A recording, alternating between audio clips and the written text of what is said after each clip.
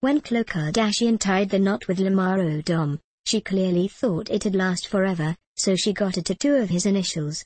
However, after how badly he hurt her, I think it's time to get rid of that ink.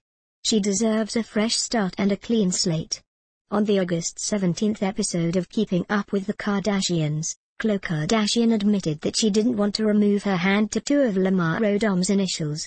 While her reasoning was that she liked hand tattoos, it's not fair for her to have another reminder of the pain he put her through every time she looks down. Khloe Kardashian: remove tattoo you got the Lamar Odom, what am I supposed to do with it? Khloe asked her sister, Kim Kardashian, during the episode. I don't want to remove it. I like tattoos on my hands, but I could change the words. Well, that's an idea. It's clear from what we saw on the episode, Khloe feeling bad for Lamar after he gets denied from entering the club, that she's not fully over him, and that's 100% okay. They were married and she was in love with him, and probably still is. However, Lamar publicly hurt her over and even cheated, or as she said, was F-king someone else.